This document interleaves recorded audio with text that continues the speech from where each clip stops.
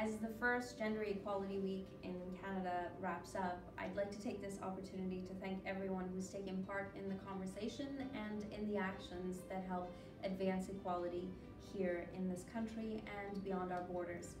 Some of the highlights from the week for me were two announcements that our government made.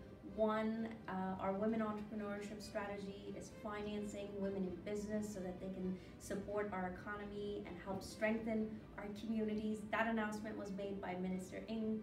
Minister Duclos made an announcement to support new parents. The new parental sharing benefit is now going to come into effect 3 months earlier, supporting an additional 24,000 new parents, and that will come into effect this March.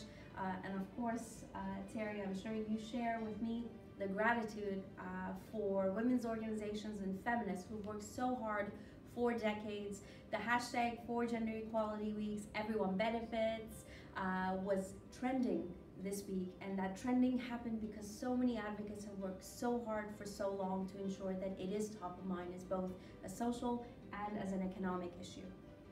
Well, Maryam, it was a fantastic week. As you know, we kicked it off on Parliament Hill with a reception for parliamentarians. There were senators, there were MPs, civil society, women's organizations were there in force, and they all played a role in bringing about Gender Equality Week, the first ever in our history, and of course there's going to be many more. A big shout out to Sven Spengeman, Member of Parliament who brought the legislation forward. But it just goes to show when we work together, all things are possible, and we have to continue to work together to advance equality in this country going forward.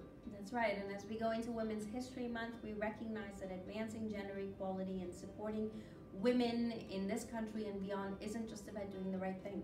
It absolutely is about doing the right thing. It's also about growing the economy and supporting the middle class. So to all those who work hard to advance gender equality here at home and abroad, we say thank you.